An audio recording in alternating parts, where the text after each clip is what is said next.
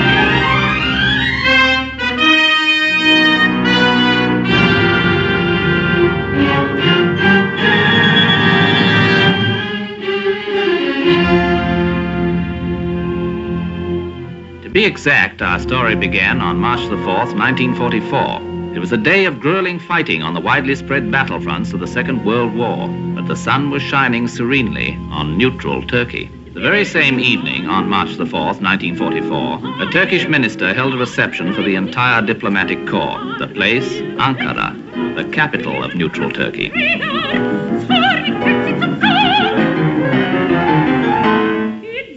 If Excellency will excuse me, I have suddenly acquired a rather severe headache. I've had mine for some time. Perhaps from standing too much? From listening too much. Wagner makes me ill. Herr von Papen, I hope your country appreciates you. You are the only unpredictable German I have ever met.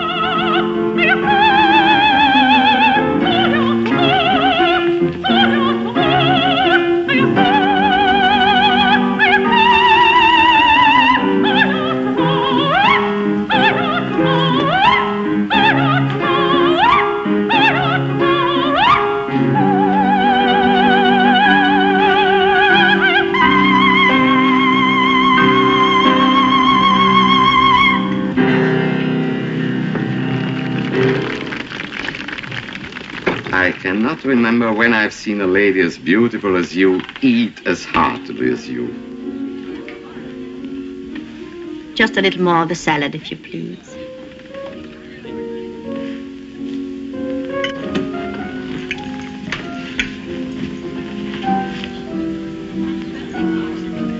No one admires Turkish food more than I. Still, the prospect of actually dining from a buffet at a diplomatic reception. The number of actual dinners I eat these days is equal to the number of diplomatic receptions to which I'm lucky enough to be invited. Champagne? I have beer, thank you. I've often wondered, Countess, why did you leave Warsaw? Bombs were falling. I felt I was in the way. Then why did you come here? You and your late husband had lived so long in England, you had many friends there. I did not consider being bombed in London more attractive than being bombed in Warsaw. You could have returned to your own country, to France. As the impoverished widow of a pro-German Polish count, it would have required courage. I have none. You could have counted upon our protection. I understand you are now protecting my estates and all of my possessions in Poland. Who has them? Field Marshal Goering, I believe. At last. Many of our German friends before the war would come as our guests to hunt wild pig. I refused to invite Goering. I couldn't tolerate his killing a wild pig. It seemed too much like brother against brother. Bon appetit, madame. As always, I've enjoyed. Herr von Papen. Yes. Herr von Papen, I need money. These must be difficult times for you, I know. Please don't be diplomatic for just a moment. You can help me. Nothing would please me more. If I can. I want back what belongs to me. Unfortunately, there's a war. After the war, then? I can give you every assurance. But in the meantime, I can be of service to you, to Germany. If I can prove my worth, then afterwards it would be easier. How would you go about proving it? Loan me the means to live again, here in Ankara. Advance it to me. I can more than make it worth your while. You of all men must know what a fount of knowledge a clever hostess can become. Countess Stavisca, are you suggesting that the German government set you up as a spy? I'm suggesting that I can earn my keep. It's a sordid, unrewarding business. Sordid, but not unrewarding. In terms of money, perhaps. What other terms are there? I'm sorry. I'm afraid it's quite impossible. What am I going to do, then? Call upon your friends. I have none that I want. And those who want to be, quite frankly, cannot afford it. I beg your pardon. Yes? Excellence, the British ambassador has just driven up. So soon? Perhaps we can talk longer at the next reception, madame. And it's my turn to arrive for the last half of the evening. One thing about being a neutral, I can come early and stay late. And perhaps continue our conversation with the British ambassador?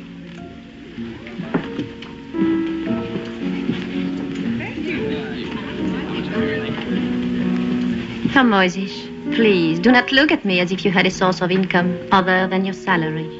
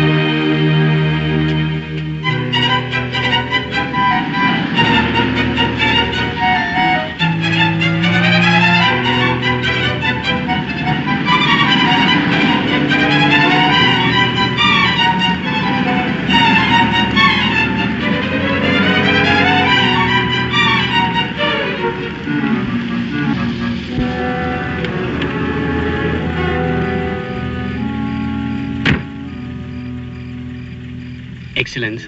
Yes? The Countess Stavisca. What about her? Based upon something she said to me, I have reason to believe she needs money. You too, Moise? I was sure that it wasn't I, Excellence, who approached her. However, it occurred to me... No. She has many friends, access to many sources. Definitely not. Good night, Moise. Good night, Your Excellence.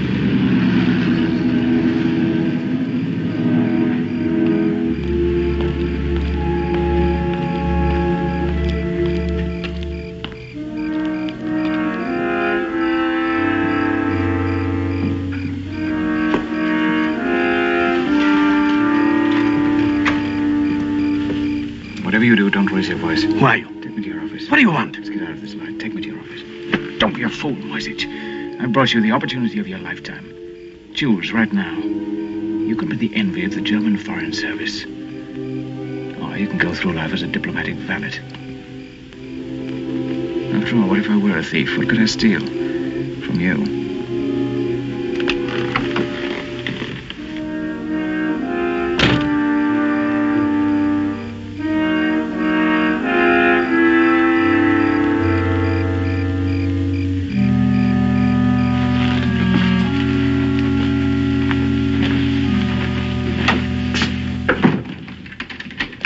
Before I state my proposition, let me warn you not to breathe a word of it to anyone except your chief. My life will depend upon your discretion. A responsibility I do not choose to accept. I'm afraid you have no choice. Your life will depend upon it, too. State your proposition. Very well. Certain British documents, classified as most secret, have come into my possession. Military and political documents of utmost value to your government. I'm prepared to sell them. The price is £20,000. English pounds sterling. £20,000. Who are you? I'm a spy, obviously. And this is your life work, espionage? Not exactly. But I have spent a lot of my life preparing for this day. To my knowledge, no spy in history has ever been paid £20,000 for any information. No spy in history has had to sell what I have to sell. Besides, spies are notoriously poor businessmen. Most of them are professional patriots, frustrated liberals, or victims of blackmail. And in all such cases, the emotional involvement weakens their bargaining position and destroys sound business judgment. Would you consider it a sound business for the German government to pay £20,000 to an unidentified amateur for a set of so-called secret documents? Not so-called. Not secret. Most secret. Top secret. I'm sure they are. And now I have more serious matters to attend to. I'll have an attendant show you out. Moisich. It appears I must think for both of us. First, you'll inform Herr von Papen of my offer, and naturally he'll have to check with Berlin. I'll give you 3 days to consider my proposition. On the 7th of March at 3 in the afternoon, I'll telephone you here and ask if you've received a letter for me. I'll call myself Pierre. If you say no, you'll never see me again. If you say yes, it'll mean you've accepted my offer. But I must have more information. If you accept, I'll return at 10 o'clock that evening. You will then receive 2 rolls of film containing photographs of the documents. I will receive from you the sum of £20,000 in English banknotes of small denominations. Should you approve of my first delivery, you can have more. For each subsequent roll of film, the price will be £15,000. Is this all clear? It is not at all clear. What are the documents? What do they contain? I hadn't thought to bring samples with me. But for one thing, the English have been discussing with the Turks their possible participation in the war. A matter of pure supposition. I have the minutes of their secret talks. Herr von Papen would find them enlightening and frightening. What else? The latest Allied timetable of the shuttle bombing of certain Balkan targets. Where and when and by whom and by how many. Go on. The secret minutes of the Tehran conference. What else? Don't be greedy, Moisich. What do you expect for £20,000? How did you obtain such information? That is no concern of yours, nor is my identity. And please do not have me followed. You Germans have no talent for it. You keep wanting to get ahead of the people you follow. Destiny has held out its hand to you tonight. Take it and hold on. Good night, Moisich.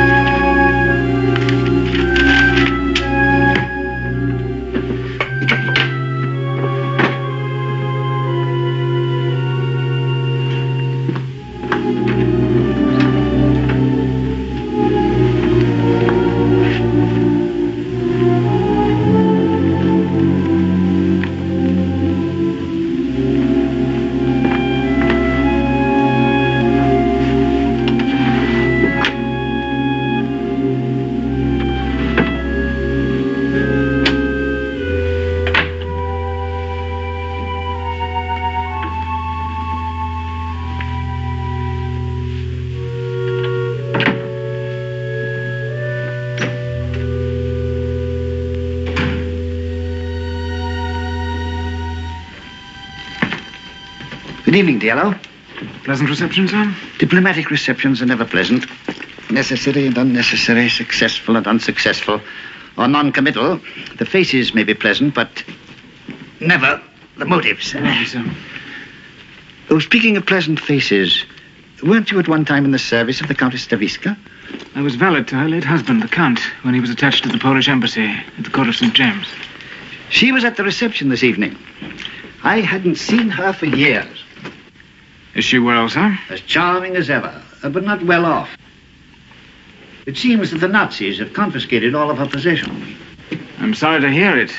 She was a lady of great wealth. It was becoming to her. She used it well. A generous and brilliant hostess, the Countess Staviska. Yes, sir. More than anyone I've ever known, she symbolized the world in which she lived and which she thought would never end.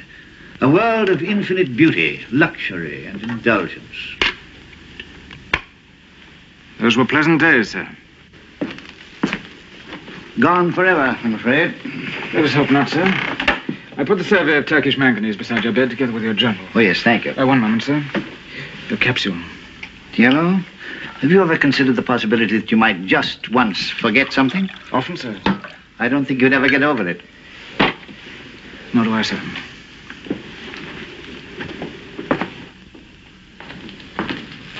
Good night, Diallo. Good night, Your Excellency.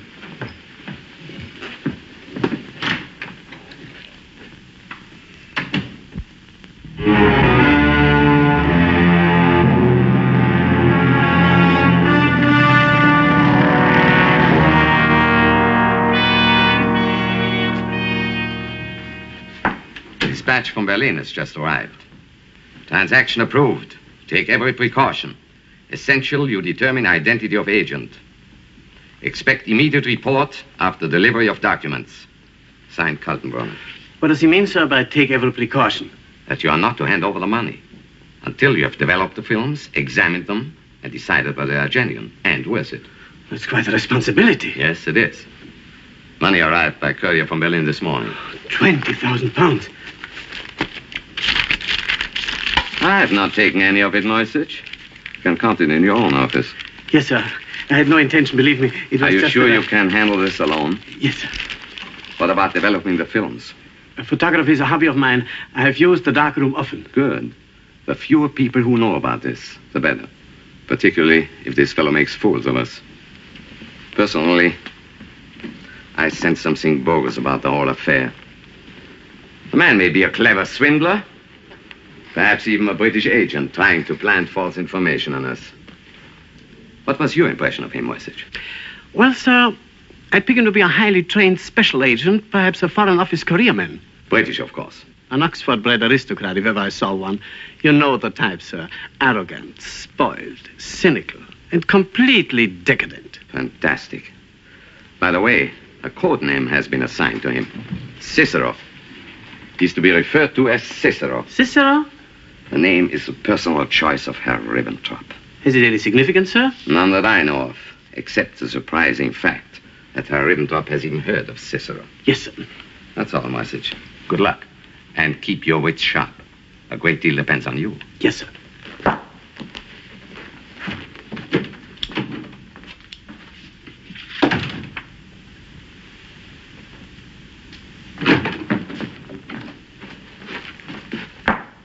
I forgot the money.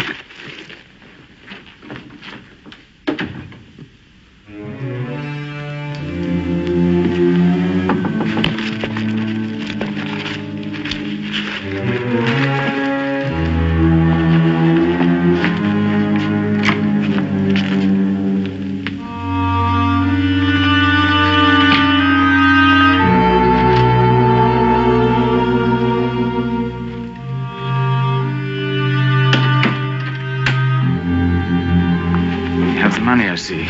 You have the film? Fetch me a drink while I count it, will you? Scotch whiskey. I'm sure that you must have some.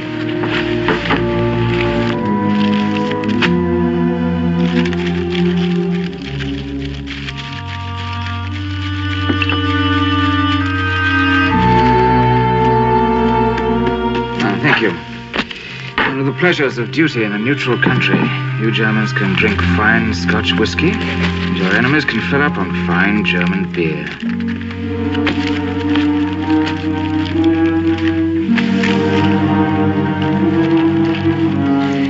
$20,000. Well done, Moisich. The film.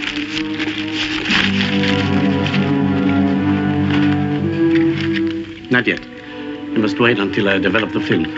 It'll take only a few minutes. Those are my orders. If you insist, just this once.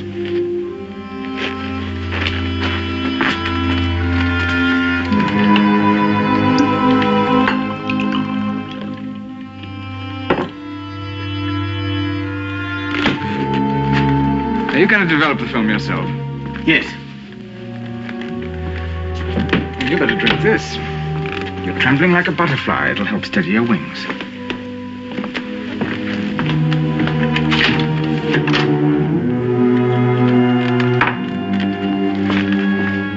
The door will be locked. I won't open it to anyone but you.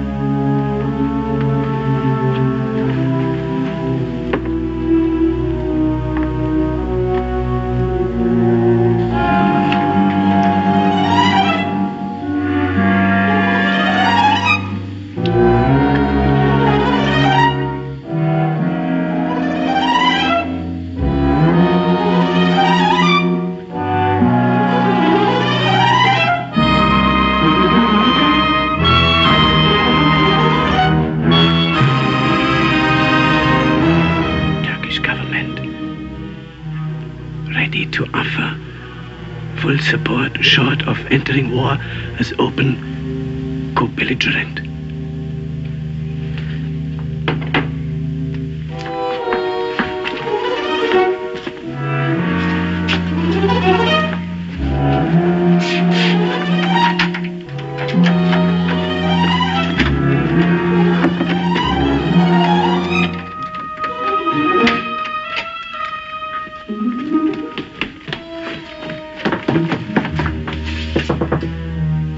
Open up, Moisich.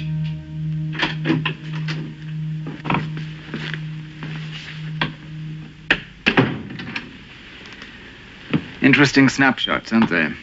The documents seem to be genuine. Don't be pompous, Moisich. My government has authorized me to make further arrangements with you. I assume you've informed them of the price, £15,000 for each additional roll of film. How did... I said to myself, if I were an ambitious attaché in the German embassy, what would be the combination of my safe? How dare you? 1/30/33, the day Hitler came to power. I imagine that would open half the safes in Germany, and Hitler's birthday, the other half. What an unimaginative lot you are.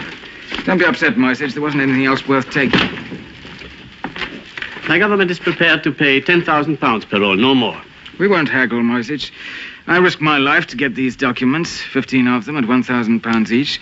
The price is quite reasonable. You'll pay it. But on the one condition.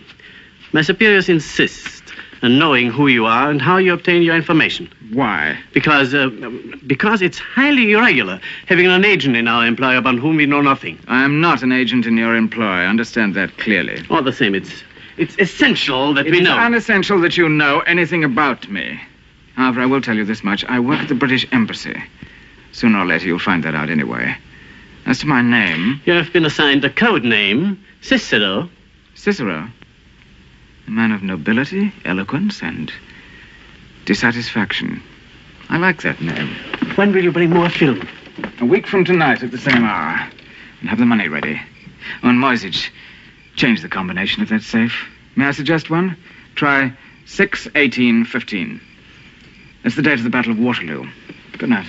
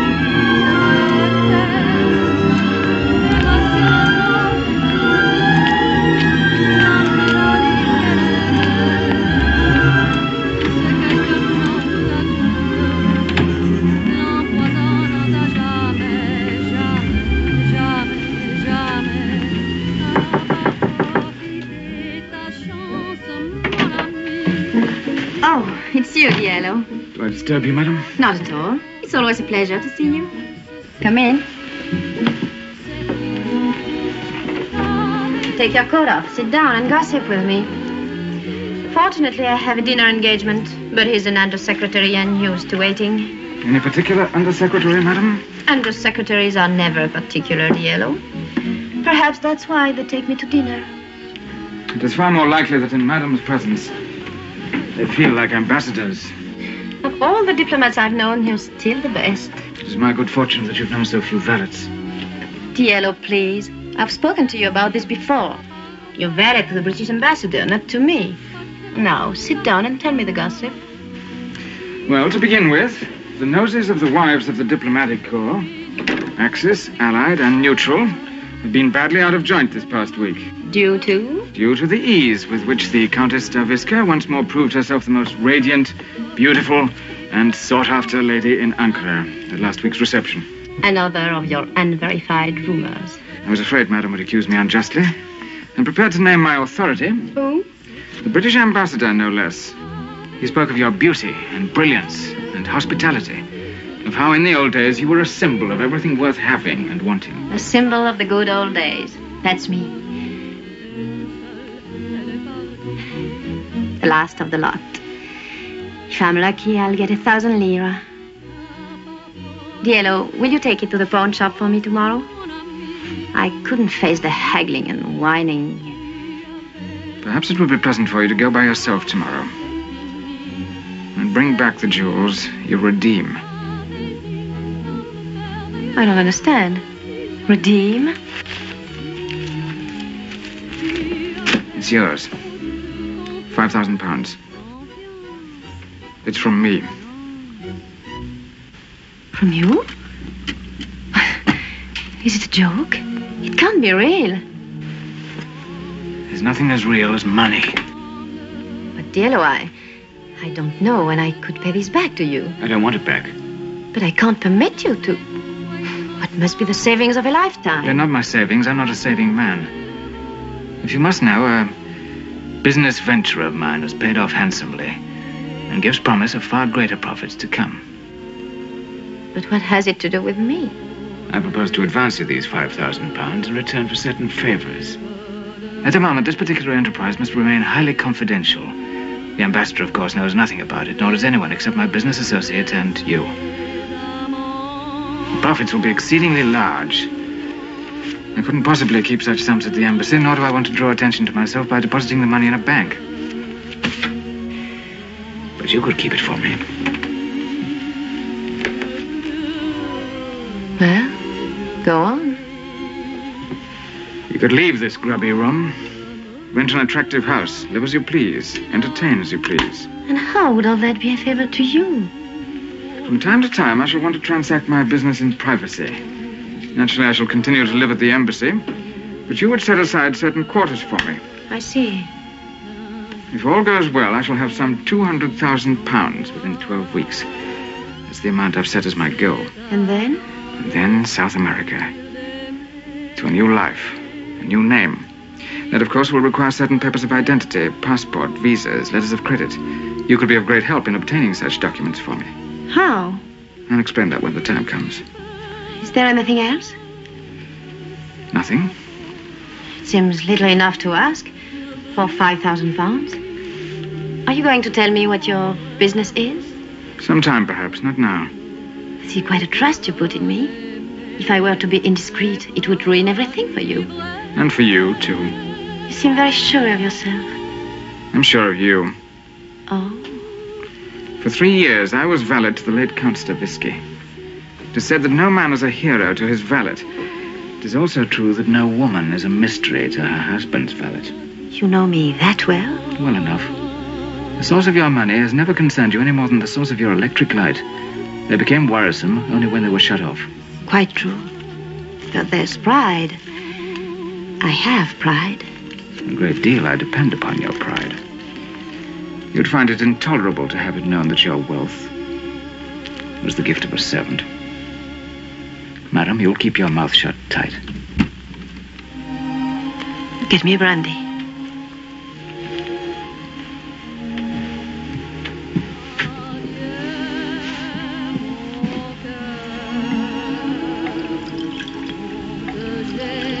I shall drink only out of one glass, thank you.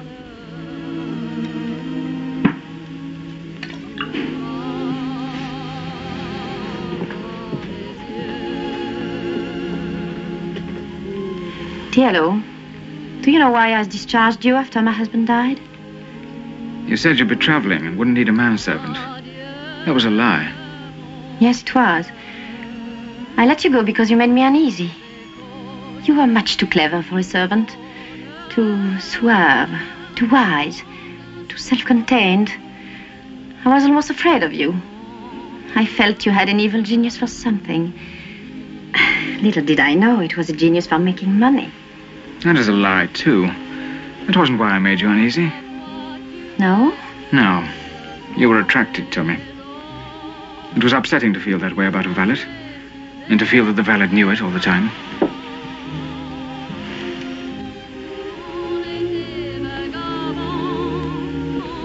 Anna, have I offended you? You'll soon be very rich. Everything worth having and wanting. He didn't say that about you, I did. That's how I've always thought about you. And now you want me to go with you to South America? Yes. To a new life? Yes. Away from the wars, the intrigues, the fears. The poverty. And it would be right for us now. Because now at last, we are equals. Yes.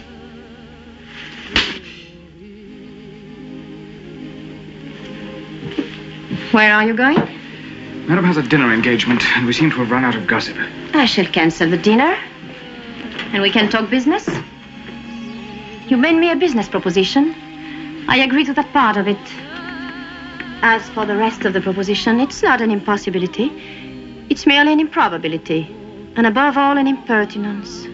Because I addressed you as an equal? No, because you addressed me as a servant. Because in the manner of an inferior, you tried to buy something you didn't think you merited on your own. Now, let's get down to the details of business. As Madam wishes. My name is Anna. Yes, Anna.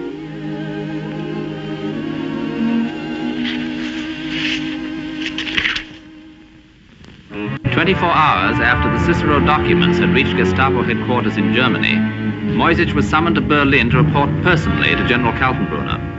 Incredible. You have the negatives? Yes, sir. Give them to Colonel von Richter. Too good to be true.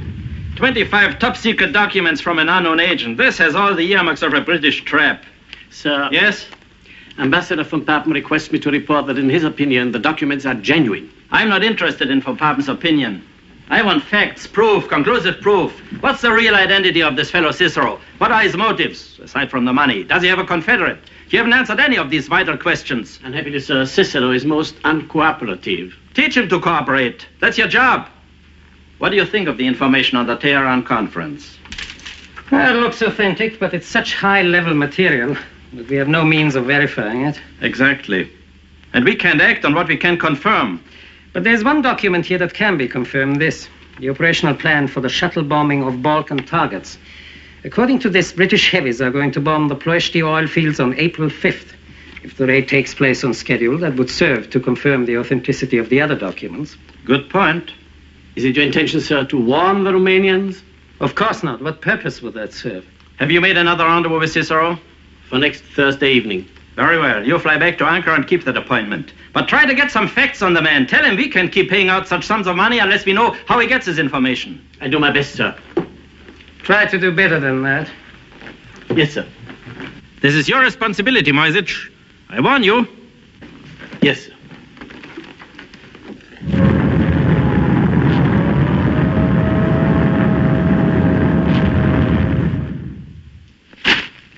Half-witted, paranoid gangsters. Refusing to warn the Romanians. Thousands of dead. Millions of gallons of precious oil and gasoline gone. Because Kaltenbrunner and von Richter can no longer admit that anything in the world is genuine. But surely the air raid will convince them. Even if it does. No, they can't admit it. But if Ribbentrop found out Kaltenbrunner made a mistake, and if Goebbels found out about Ribbentrop, and if Himmler found out about Goebbels, Moisich, it's time you understood. We represent a government of juvenile delinquents. Yes, sir. Well, if Berlin doesn't know how to utilize Cicero, I most certainly do. Have you received an answer from the Turkish Foreign Office? Yes, Excellence. His Excellency will be unable to see you this evening. He's attending a reception. What reception? At the Countess Stavisca's, I believe.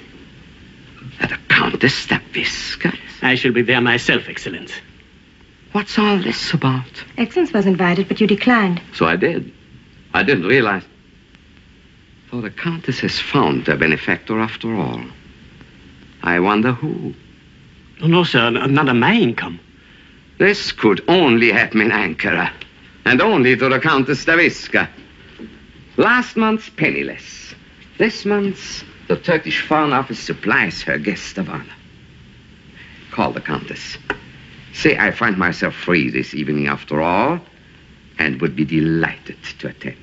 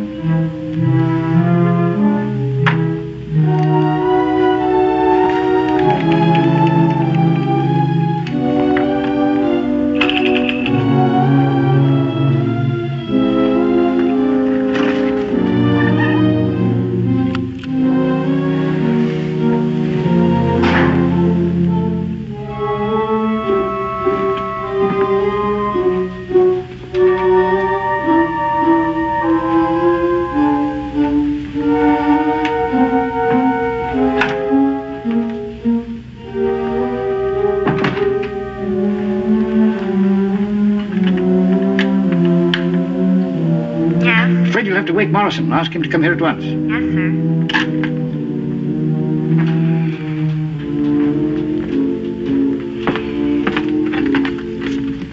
Will you change back into your jacket, sir? Thank you, dear.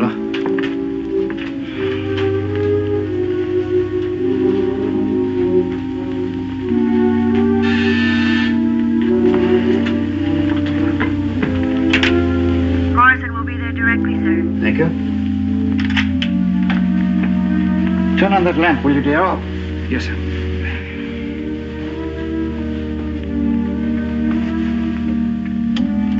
Oh, this bulb must be burnt out, sir. I'll have it replaced.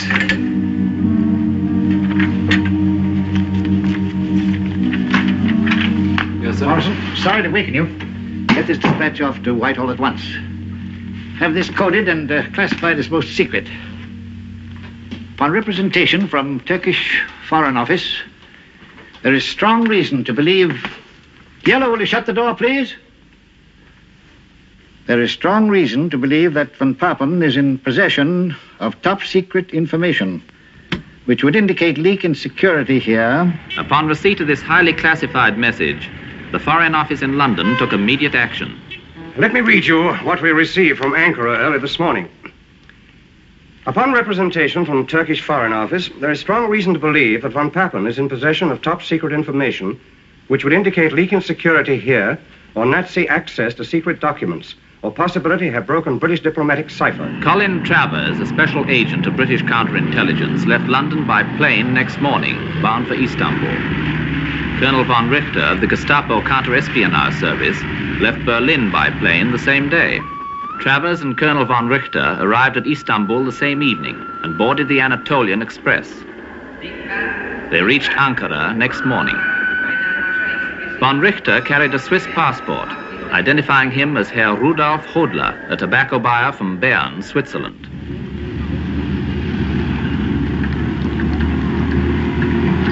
He was met at the station by a Gestapo agent named Siebert and immediately escorted to the German embassy to confer with Herr von Papen.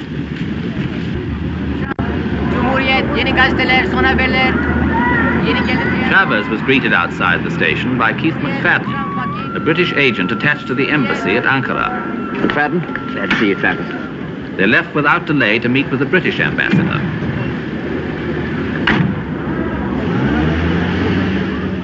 To begin with, sir, I think we must assume that the source of information to the Nazis is someone here at the embassy.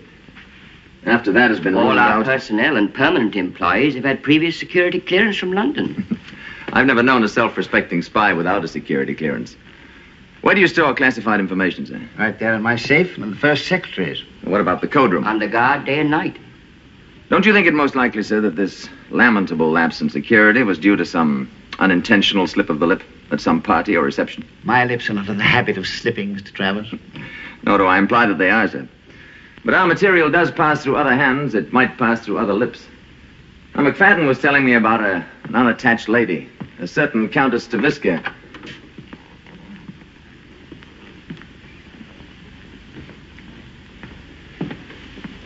Thank you, Diallo. You were saying?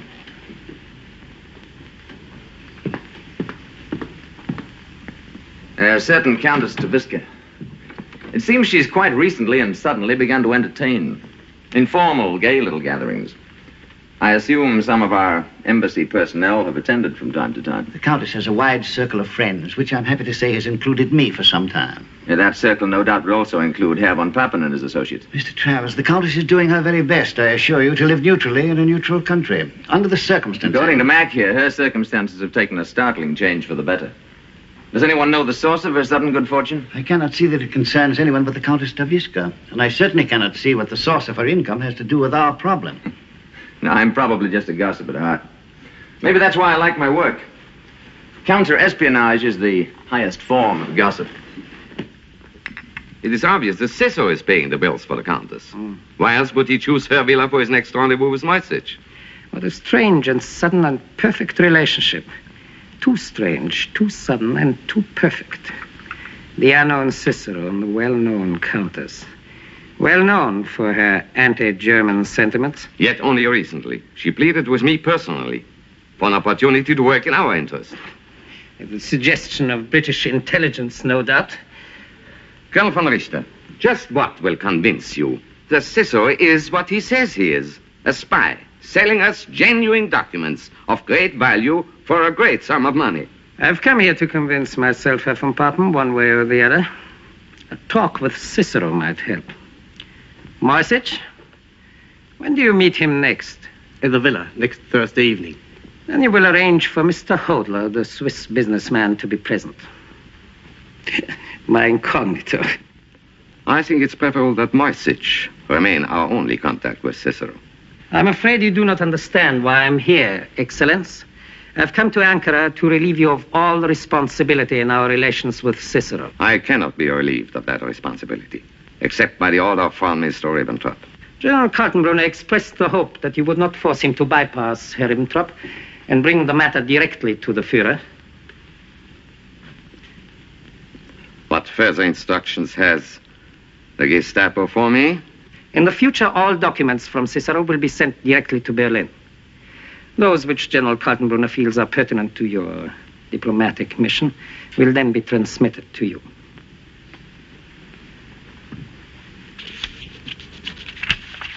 Mankiewicz, do what you can to make the Colonel's stay in Ankara a comfortable one. Thank you.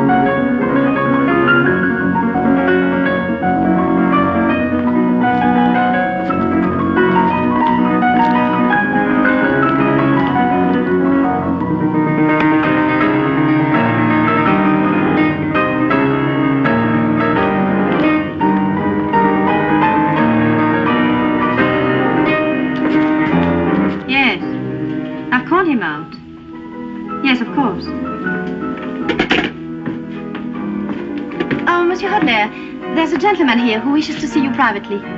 You had a business appointment, I believe. I believe so. I'll take you to him. I'm indebted to Herr Mankiewicz for suggesting that I ask you to our little musical evening. Oh, the honor is mine, madame. I hope you haven't found it too subdued. On the contrary, it's been exactly as I would have wished it.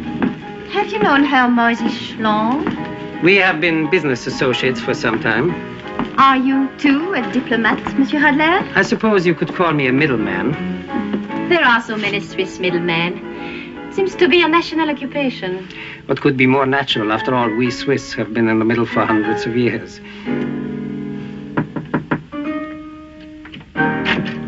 Come in. I'll see that you're not disturbed.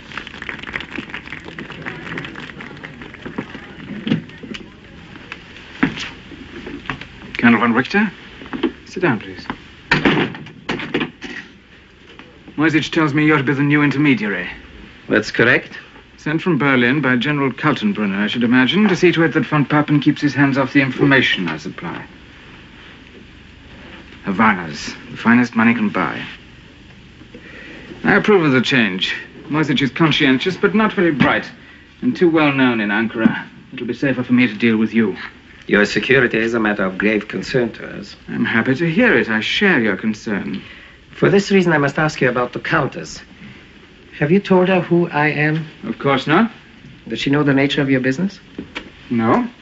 Then, just what is her relation? My dear Colonel, I did not invite you here to discuss my private affairs. We have some business to transact. Did you bring the money? As always, you will be paid after we have developed the film. During the past 6 weeks, I've sold Mankiewicz 50 photographs, all of genuine secret documents. That's proof enough of my good faith. Henceforth, you will pay on delivery. The money? Possibly you're no longer interested in the strategic plans of the Allies for the entire Mediterranean area.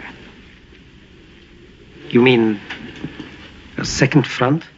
I do not know the number of the front.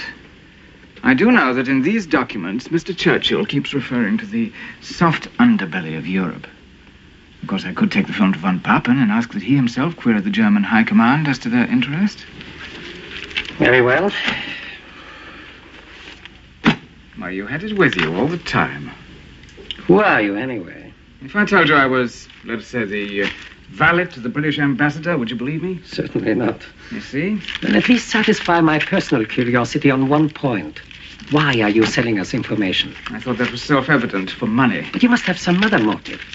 Perhaps you share our disgust with British decadence, or our faith in the future of Germany. Colonel von Richter, if I have a disgust for anything, it is poverty.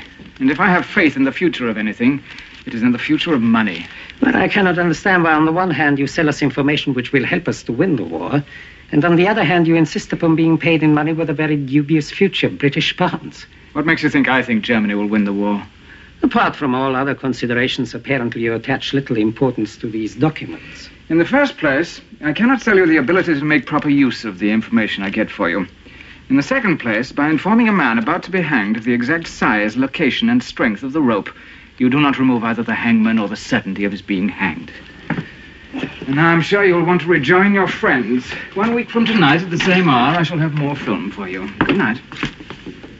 Good night.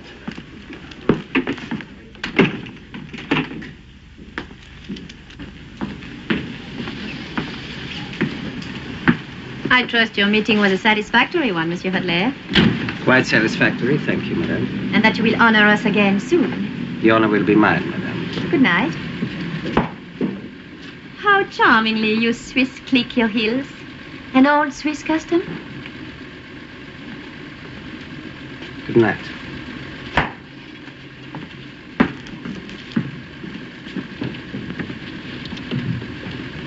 You may retire. Just turn out the lights. Thank you, madame.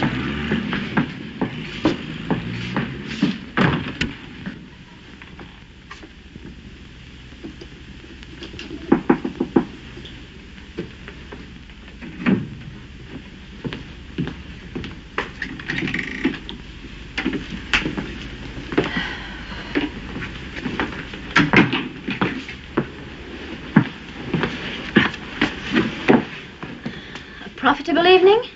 Profitable enough to bring the total £75,000. Another 6 or 7 weeks should do it. Diallo, why don't you stop now? Why go on playing with fire? What makes you think I am? Oh, don't treat me like an idiot child. Your friend Hodler, he isn't Swiss. Oh? I know a Prussian when I see one. Does it matter to you? Your safety matters to me. So many people are concerned about my safety. I never felt more secure. Well, I don't. And my security depends upon yours. Forgive me. I keep thinking of myself as a man. I keep forgetting I'm a valet who pays dividends. Must you leave so soon? I mustn't stay away from the embassy any longer than necessary. I can't see why a man as rich as you should go on pressing the trousers of the British ambassador. That's where I get my money. I steal the loose change from his pockets. No, before you go, Diallo, get me a drink. Will you?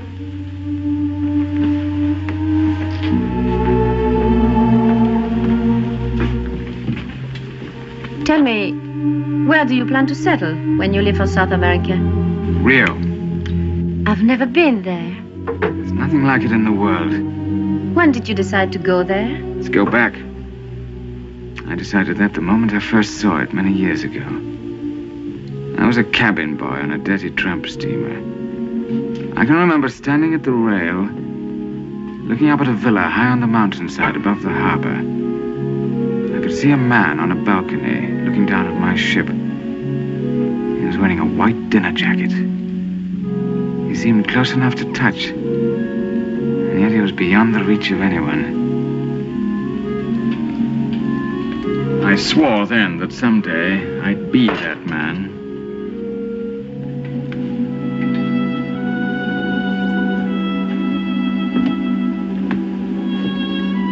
You might find Rio de Janeiro not to your liking. Do you have a nationality, Diallo? Most people are born somewhere. You're not a native Englishman. What are you? Albanian, English by adoption. You're the only Albanian I've ever known. If you know one, you know them all. I ran away to sea when I was a boy. And then? Finding myself in England, it seemed profitable to become a gentleman, so I went into service. As you have pointed out, I'm not yet a gentleman. But I am the best of the gentleman's gentlemen, which reminds me the ambassador will be wondering what has kept me. What will you tell him? That I was detained by a Turkish chambermaid. He might not approve. Why shouldn't he? Only a woman of my own class would want to detain me, and only a man of my class would permit her to. Diallo. Yes, Anna?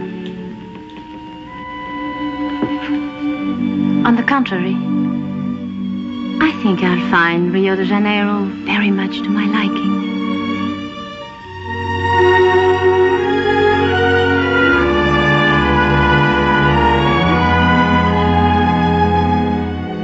Anna. Yes, Diego. Get me a drink.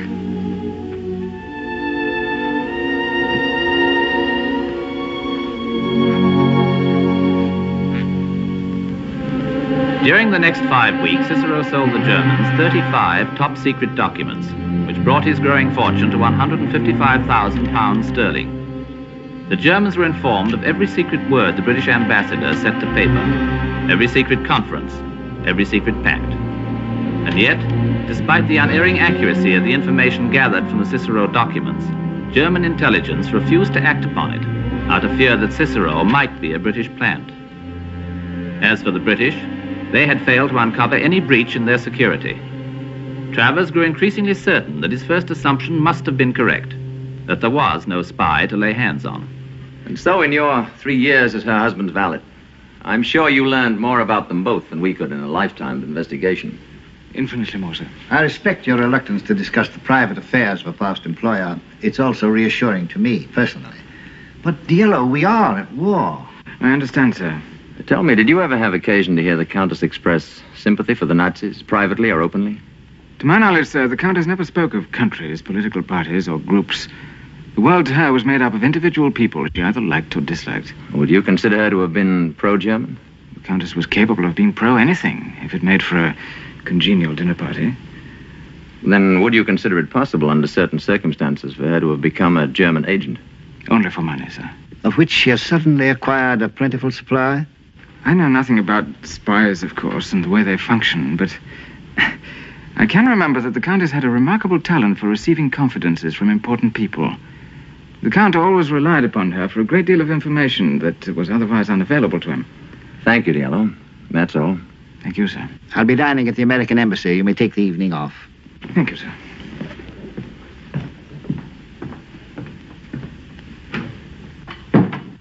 Clever chap. Because he supports your theory that the breach in our security was no more than a few irresponsible remarks at one of Anna Stavisca's dinner parties? Well, frankly, sir, that is a fairly accurate summary of the report I was planning to send to London. I hope you're right.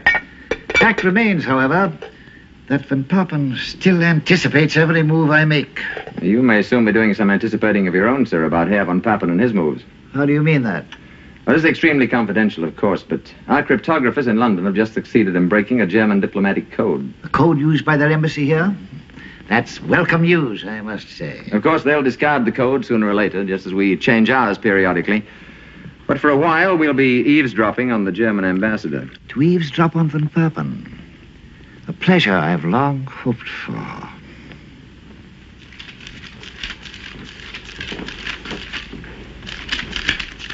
Nervous, Colonel? This house is far too dangerous a meeting place for us. I wouldn't be surprised if the British were watching it. They haven't yet, but they will soon. They suspect the Countess is a German agent. Are you serious? And all the while you suspected she was a British agent. Amusing, isn't it? Not at all, and under the circumstances we shouldn't have met here. From now on, we won't. Do you know the Aslan Hane Mosque in the old quarter? Moisich will find it. We'll meet in the entrance of it a week from tonight at the same hour. Be sure to take your shoes off. The Muslims will resent it if you don't. Childish. To them, no more childish than you're resenting someone's hat being on in church.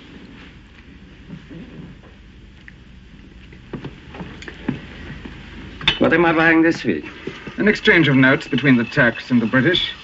The Turks have decided to remain ostensibly neutral for the time being. Such information is hardly worth £20,000. Is good news of no value to you Germans? Or are you willing to pay only for storm warnings of approaching disasters you can do nothing about? There's one disaster we can do something about, and about which it is most important for us to have full information as quickly as possible. Sounds exciting. A certain code word has appeared in several of the documents you've sold us. The word is Overlord. Do you know what it means? Not the foggiest notion. We are convinced that Overlord is the code name for their so-called Second Front, the invasion plan for Western Europe. What we must know is the place and date, the where and the when. The where and when of the Allies' invasion of Europe. It'd be nice to know. I can understand your curiosity. I'll pay you double for it, £40,000. Generous of you. But is information of that nature likely to turn up at the British Embassy in Ankara? Don't you read the documents you sent us? Not all of them, and never thoroughly. I'm not particularly interested in what they say. I usually just photograph everything in sight that's stamped secret, most secret, and top secret. For your information, last week you photographed a dispatch from London to the British ambassador. It stated that the ambassador would receive a copy of the revised strategic plan for Overlord within 10 days. Did you say £40,000? For the where and the when. We'll meet at the Aslan Hane Mosque 1 week from tonight. Do you mind going out through the garden, Colonel? Not at all.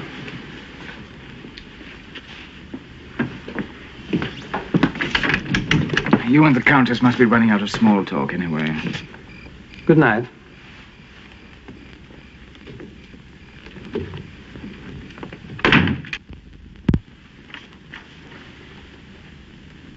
This was deciphered from the German code we've broken? Yes, sir. Who's seen it? You and I, sir, that's all. But McFadden should hear it. I'll need his help. From German Embassy Ankara to Reich Foreign Minister Berlin. In reply to your query concerning authenticity, documents obtained from Cicero, I'm firmly convinced material genuine. Cicero lives within British Embassy, obviously has access to top secret information. Kaltenbrunner's failure to evaluate documents and Van Richter's refusal to make them available to me, tragic blunder. Strongly urge you bring this matter to personal attention of the Führer. Signed from Pappen. Cicero. It's obviously a code name for their informer. Where do we start? With your permission, sir, I'll order a house search at once. It's hardly likely our friend Cicero has left anything incriminating lying about, but something might turn up. But one thing's sure, an open search will put him right on his guard. And that can't be helped. If we can't catch this spy, we've got to frighten him. Perhaps frighten him enough to make him stop for a while. At any rate, we'll gain time. Gentlemen, for the present, I'm forced to leave this matter in your hands. As you know, I'm expected in Cairo tomorrow evening. Until my return, you may, of course, take all the security measures you consider necessary. For one thing, I suggest the combinations of the safes be changed and safety devices installed. Of course. What about assistance? Do you have enough men? Yeah, we have 4 other agents in Ankara on other assignments. I can reassign them to this. Whatever you think.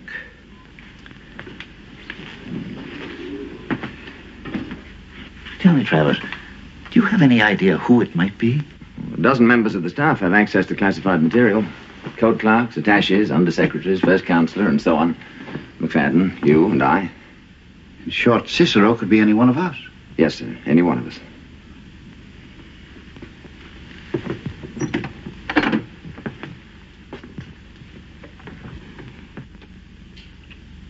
There you are, sir.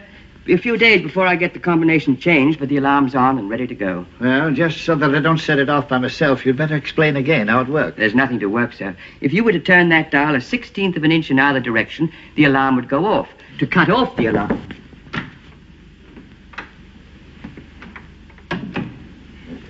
I'm sorry to disturb you, sir.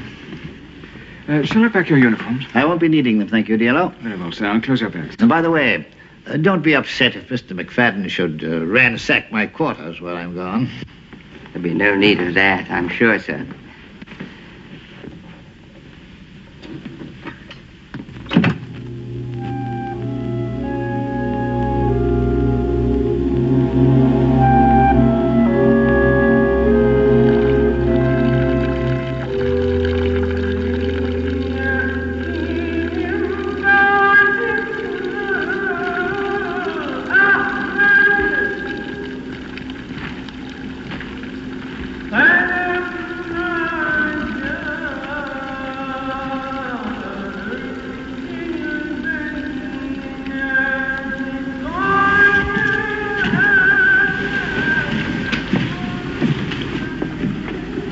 Stone is wet, cold and wet. Acceptable to Mohammedan feet, perhaps, but not to mine. It's 22 minutes late. It's the first time. He's never been late before. And you say he hasn't been to the villa all this week, hmm? Siebert has kept a day and night watch. Cicero has not appeared once. And the Countess? She has not entertained. She has gone out a few evenings, alone. Cigarette.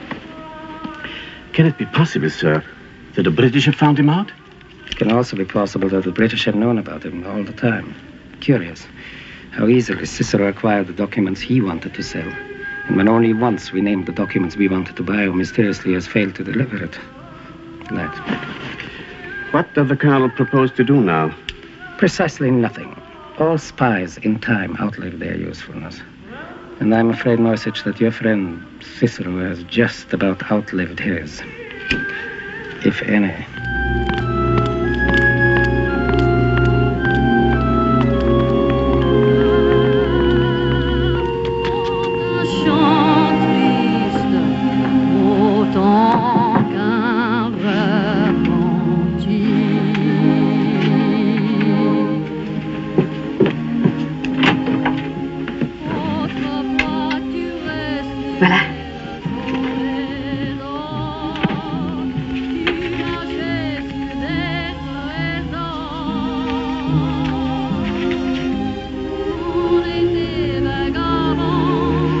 Well done, Signora Antonini. It was nothing, Signor. One of my many pleasant wifely duties. How much did they cost? £5,000. Another 1,000 for a set of papers to go with them. Birth and marriage certificates, that sort of thing. And another 1,000 to help him forget all about us. Money well spent. What about the tickets? 2 first-class compartments in separate cars on the Istanbul Express, leaving tomorrow evening. And the ship? An Argentine passenger freighter sailing from Istanbul direct to Rio. When? Day after tomorrow at sundown. Now remember, you're to take no notice of me whatsoever on the train. When we reach Istanbul, we'll go aboard the ship at once. How did it go at the bank? The size of the deposit created quite a stir. The manager of the bank seemed extremely curious. But I managed to satisfy his curiosity on all points when he took me to lunch. And? He will personally expedite the transfer of funds. The papers will be ready tomorrow morning. How much did that cost? Another 1,000. And all of my powers of persuasion. This side of respectability. A little over generous, perhaps. Now, let's see. 5, 7, 9,000 for expenses. That leaves roughly 130,000 pounds in dollars, about 600,000 in Brazilian cruceros, about 11.5 million. Plus the 40,000 pounds you're getting tomorrow. I've pulled out of that particular transaction. The market's getting shaky. I've decided to retire. You have before you an Argentine gentleman of leisure about to take up residence in Brazil. I'm glad. We have more than enough anyway. We? We have more than enough? My dear Signora Antonini, where I come from, a man's money is his own. And if his wife is a good wife, he gives her some from time to time. Por supuesto, Roberto. Lo que tú digas. Will you miss being a countess? Not for a moment. Not for one moment.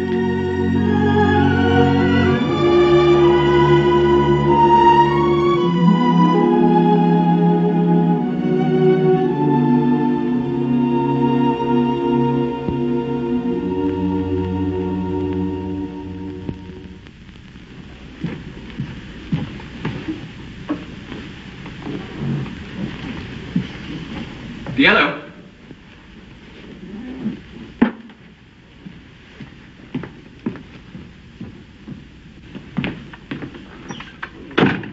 Here's the official correspondence. The ambassador's personal mail. Will you keep it for him? I'm leaving for the weekend. Will His Excellency return tomorrow as he planned? Not till Sunday. I put a list of his calls on the desk.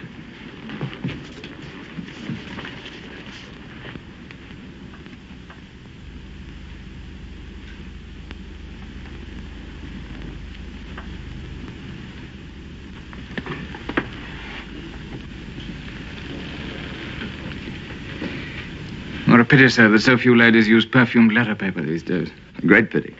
Perhaps you better lock up that mail too, Diallo. As you wish, sir. Oh, Diallo, weren't you away from the embassy between 9 and 10 last night? Yes, sir. Would you mind accounting for your movements? Not at all, sir. I walked for a while on the boulevard, stopped for a drink at the Yüksel Palace, then back to the embassy. Oh, one other question about the Countess again. Do you remember any particularly close friends she may have had in Switzerland? Did she go there often? Very often, sir. The Countess was extremely fond of Switzerland. She went every spring. Oh, then that explains it. The Countess left by plane for Switzerland this morning. I hope she can enjoy it in the style to which she is accustomed. That shouldn't be any problem. She took 130,000 pounds with her. You ready, Mac?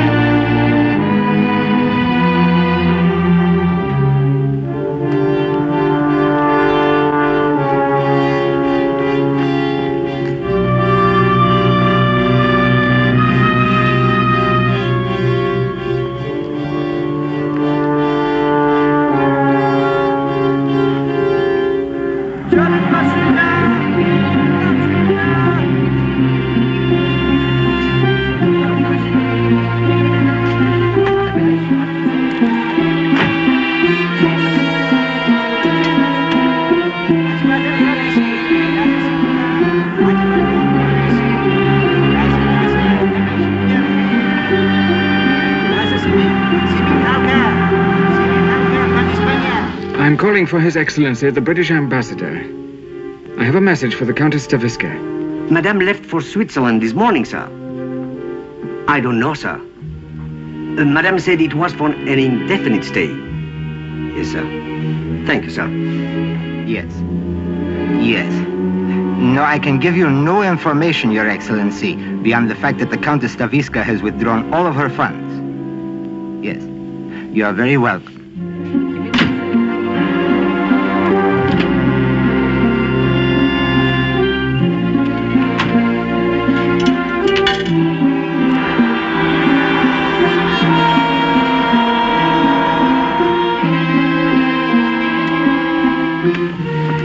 Yes. I can reach Colonel von Richter immediately. Tell the Colonel I can get the merchandise he wanted. However, I cannot deliver it here in Ankara. No, it's quite impossible. I'm being watched too closely.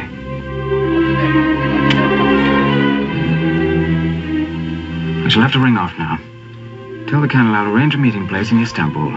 I'm leaving this evening. I'll call you at the German consulate in Istanbul tomorrow.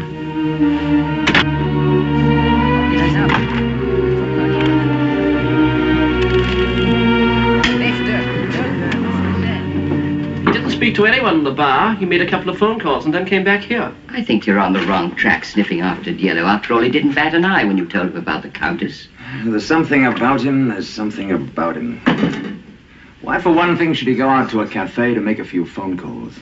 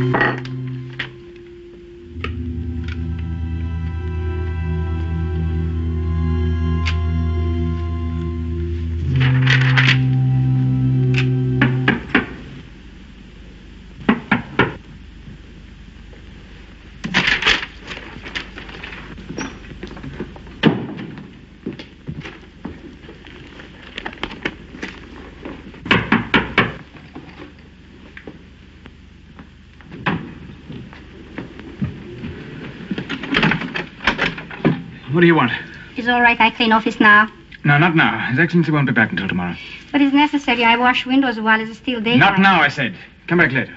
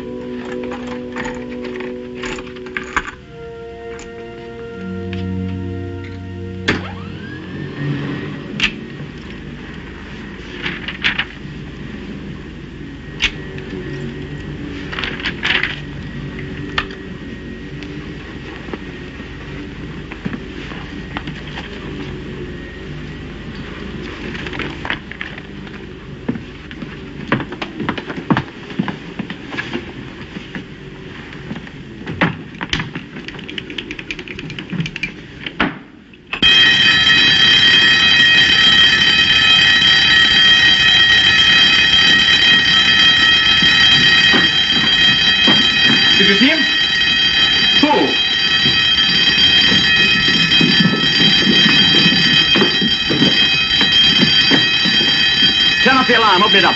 Yellow! Where's Yellow? He just ran out. Seemed to be chasing someone.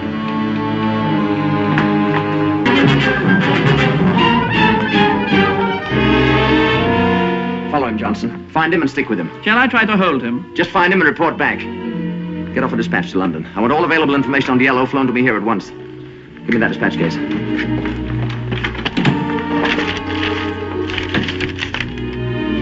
Nothing seems to be missing here. How many letters have you there? 4. We locked up 5. That letter. Perfumed letter gone, but nothing out of the dispatch case. It's odd. McFadden.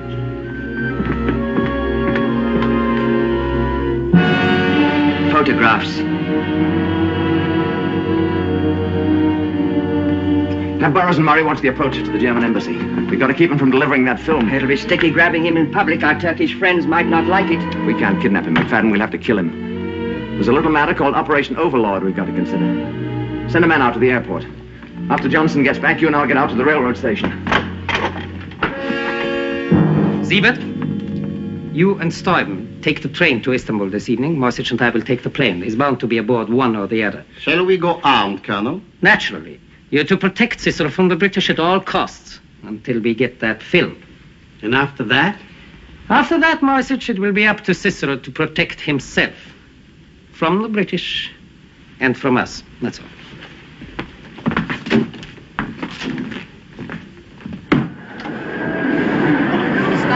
Gazeteleri, Cumhuriyet akşam vakit, ulus son haberler, Hürriyet akşam, Cumhuriyet, akşam, Cumhuriyet, yeni gazeteler, son haberler, yeni gelip diğerine savunacak, Cumhuriyet akşam vakit, ulus Hürriyet. Dikkat, dikkat. Ankara, Haydarpaşa Ekspresi, Peron 1'e vaktinde varıyor. Dikkat, dikkat. Ankara, Haydarpaşa Ekspresi, Peron 1'e vaktinde varıyor.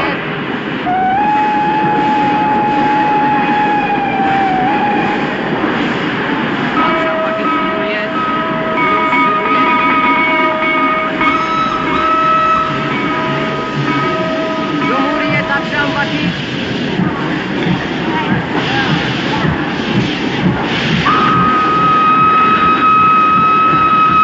Son haberler, ulus, Hürriyet, İstanbul Yeni Gazeteleri, son havadisler.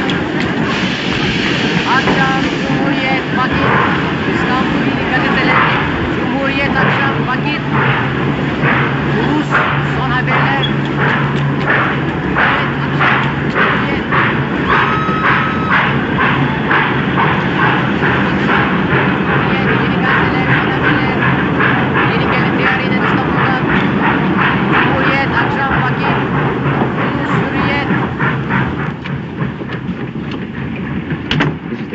I couldn't see which compartment exactly.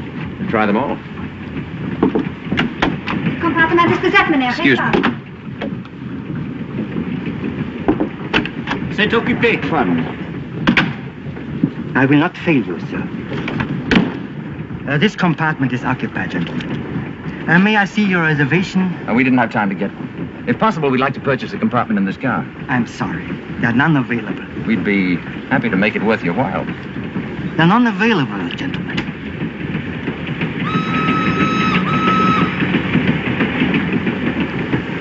I shall have to ask you to move on to the next car.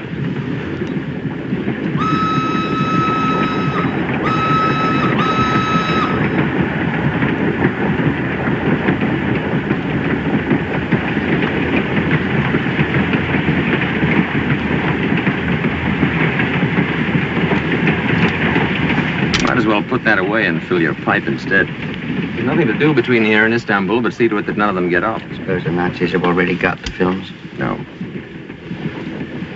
They wouldn't be playing watchdog for him if they did. They're going to take good care of him until he hands it over. And that'll be somewhere in Istanbul.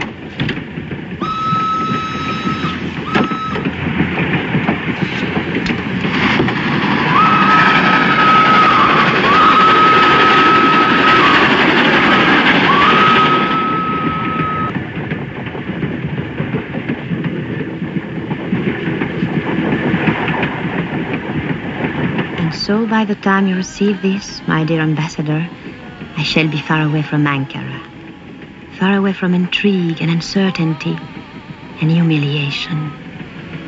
I shall be settled, I hope, in a new life of peace and security and self-respect. You have spoken so often to me, my dear friend, of Diello, the perfect valet who served my late husband and who serves you now. Surely I can offer no greater proof of my affection for you and my devotion to the Allied cause than to inform you now that your trusted Diello is a German spy. I know that both you and your government...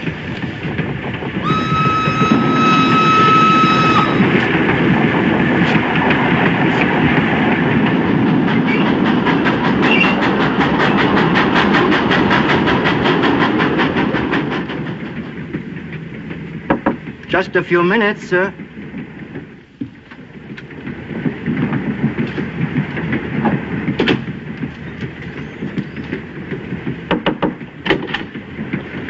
Good morning, gentlemen. Did you sleep well? I slept extremely well. Guards to the left of me, guards to the right of me. You are my bodyguards, aren't you? Or are you my assassins? We are to see that no harm comes to you from the British. Honored. It puts me right in a class with Norway and Denmark and Holland and any number of things you're protecting from the British. And besides, if anyone were to lay a hand on me, I could expose and ruin this film in a matter of seconds. You are in no danger at all. We will stay at your side and see you safely to the German consulate. Don't be whimsical. I've come to give you a message from Moisich. Tell him he's to meet me at Hakim's restaurant near the Watchtower at 6 o'clock sharp this evening. We would prefer if you come to the German consulate at the same hour if you like. No, thank you, although I'm tempted. So many more people go into German consulates than come out. I've often wondered what possible attraction could keep them there so long. We must have some guarantee that you have the film. I thought you were the silent partner. Here's all the guarantee you'll need. Don't unwrap it.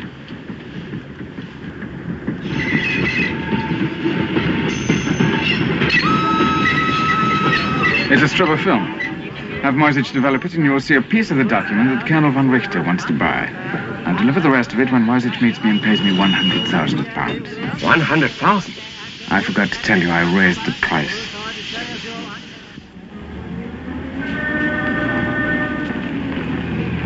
Ready, Moisich? Yes.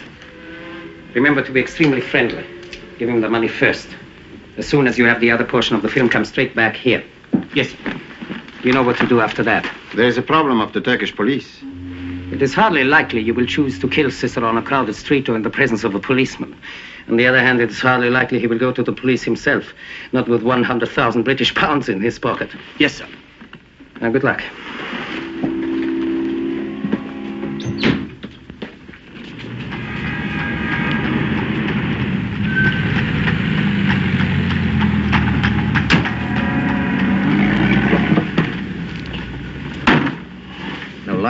This city was created by Allah primarily for the convenience of spies. Nobody ever found anybody in Istanbul.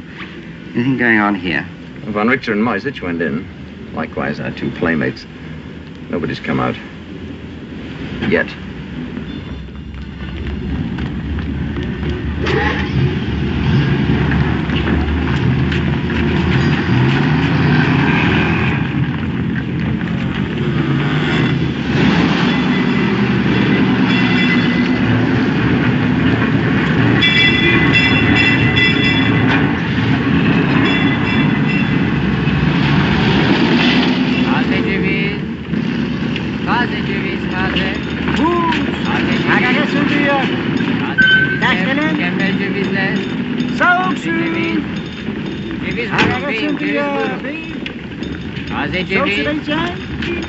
Buyurun beyim, taze ceviz.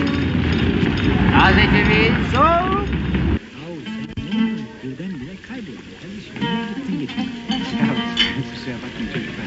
Ben geçenlerde şeye gittim. Yok. Dinliyor musun? Orada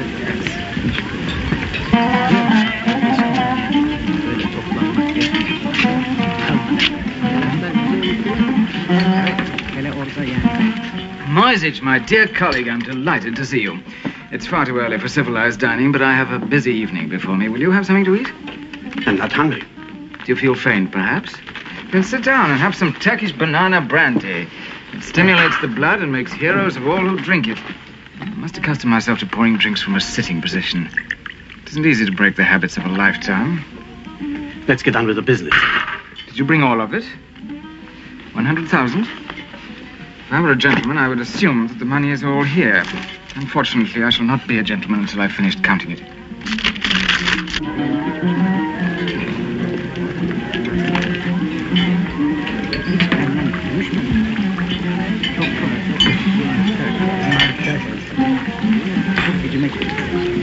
Do you speak English? A little. I'm looking for a friend. He may be in a private room.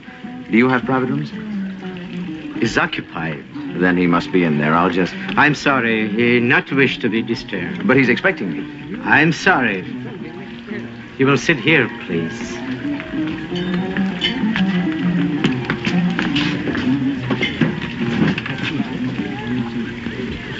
Time for using your wits and a time for blasting away for my We've no monopoly on blasting away in this room. Those two dim-witted supermen would drop us before we got clear of this table. But he may be handing over the films this minute. As of this minute, we don't want the films. They're worthless. Plans can be changed, you know. We want Cicero, and we want him alive, so he can tell us just how much the Nazis have found out. Come to think of it, for exactly the same reasons, the Nazis must want him very much dead.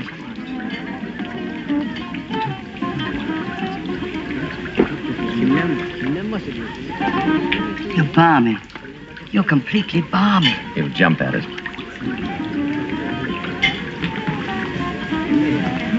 My friend may not know we're waiting. Would you give this to him, please? Yes.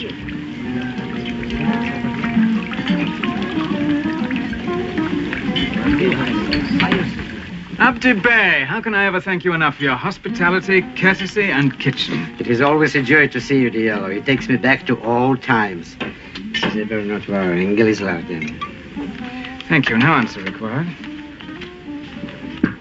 Who was that note from? What was in it? Would you like to purchase a photograph of it? Why so nervous, Moisich? This is the greatest day of your life. When you die, Hitler will dip you in bronze and name streets after you. Can't you count a little faster? Haste makes waste. You've grown fond of me, is that it? You're troubled because you know that I haven't much longer to live. Those two men are here to protect you from the British. Which two men? I didn't say anything about two men. Really, Moisich, you and your guilty conscience and big mouth. Here's the film. Has it occurred to you that our roles are now reversed? That the British may try to kill you? How does it feel, being me? Keep a stiff upper lip, Moisich. That's one thing I have learned from the British, the importance of an exterior.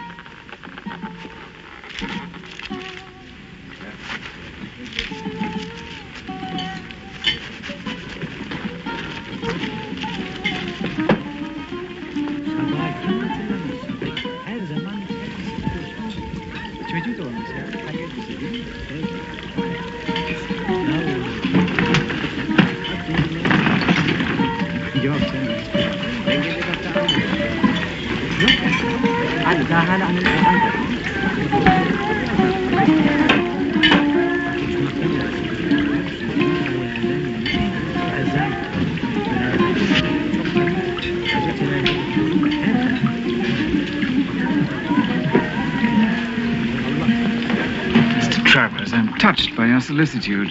I'm happy to accept your offer of protection. Imagine me, of all men, with a British sword and a British shield.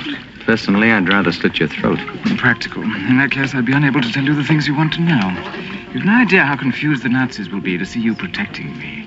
They still half suspect I've been a British plant all along. We'll see you safely to a taxi and then to the British consulate. That'll be almost back where I started from. No, thank you. We'll walk away together and then say goodbye. Listen, Diallo. We'll protect you from the Gestapo, but we intend to take you alive. I've no intention of being taken alive. We'll get the Turkish police to arrest you. It's against the law here to carry a weapon, McFadden. Did you know that? However, first things first. Shall we begin by startling the Nazis with your concern for my safety?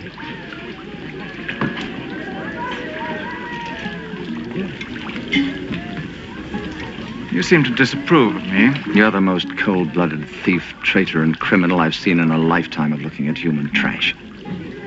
What a pity. I rather hoped I'd look like a gentleman.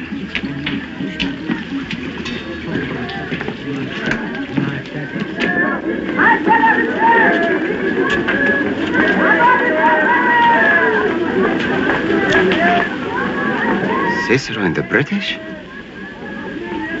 Put that away. Too many people.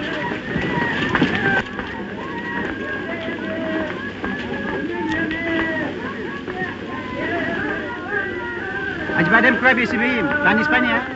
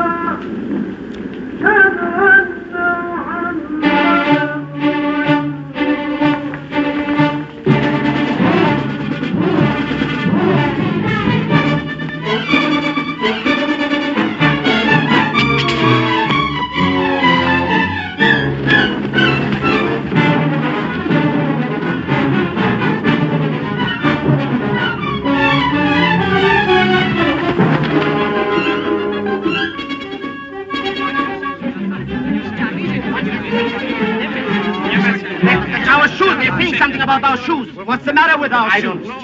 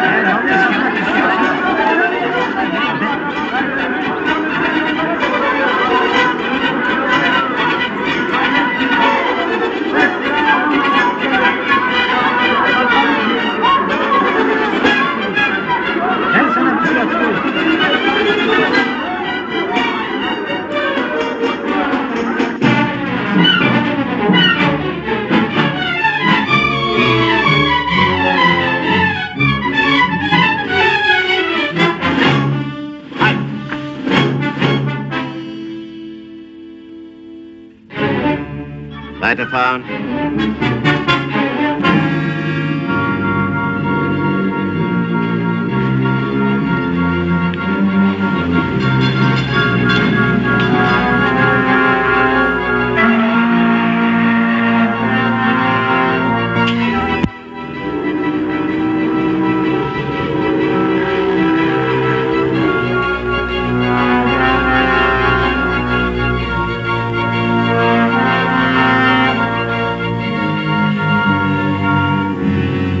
Believe me, Colonel, the British held us off. They were protecting him. Nonsense. But they let him get away, sir. What's more, back in the restaurant, they passed Cicero a note. It has no logic. It does not make sense. An urgent dispatch for you, sir, from His Excellency the Ambassador. Moisich! What's the delay? I spoiled the first print. What? I was so nervous, but the second one is almost ready. Oh, hurry up.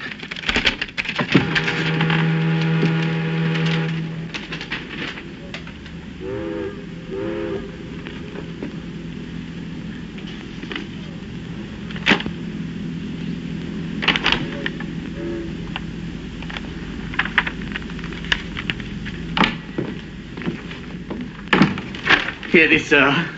They fit together perfectly. D-Day for Operation Overlord is tentatively set for early June, along the coast of Normandy and Cherbourg Peninsula. Carl, did you hear it? Yes, I heard. Now you hear this. An urgent dispatch from von Papen. I've just received personal letter from Countess Anna Stavisca, naming Cicero as British agent. I'm unable to corroborate the accusation because Countess has left country.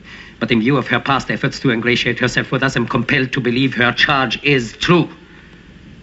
I don't believe it. I've always believed it from the first. I told you so. I know the British and their childish tricks. I don't believe it.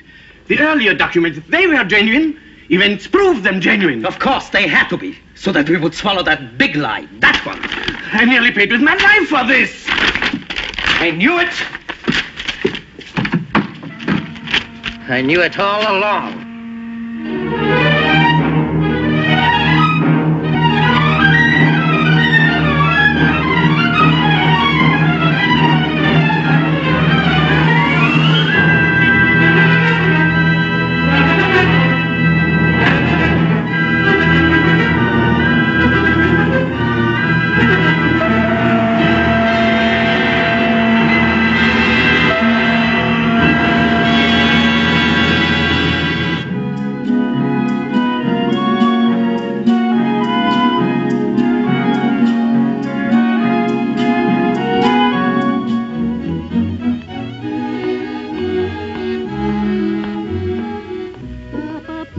ordinary servant, senor.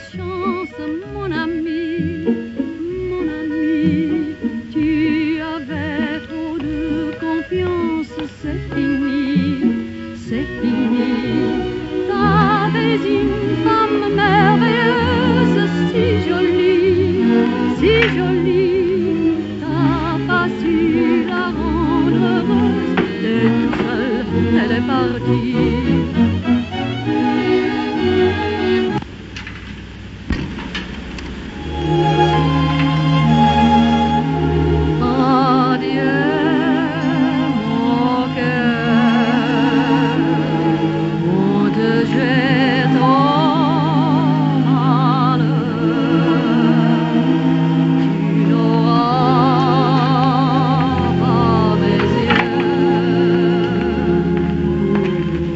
Two gentlemen have come to see you, senor. Your banker and another gentleman. Senor da Costa at this hour?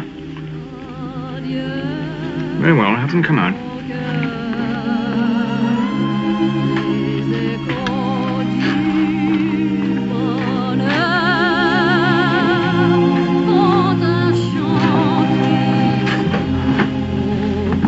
Senor da Costa, an unexpected pleasure. Senor Antonini, please forgive this intrusion.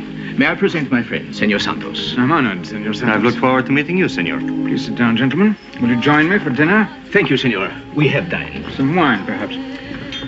Senor Antonini is already known in Rio for his exquisite taste in wine. Are you associated with the bank too, Senor Santos? No, senor. With the Brazilian Department of Investigation. Ah. Then I assume you investigate Argentine citizens who settle in your beautiful city. Among other things, yes. And have you discovered some irregularity in my papers? No, senor. Your papers are all perfectly in order. There is an irregularity, however, senor. It is a matter of your account at the bank. Am I overdrawn? As of yesterday, I had approximately 7 million cruzeros to my account. I was referring to the bank draft with which you purchased this villa. As I recall that transaction, I paid the full sum in cash, 25,000 pounds sterling. That is correct.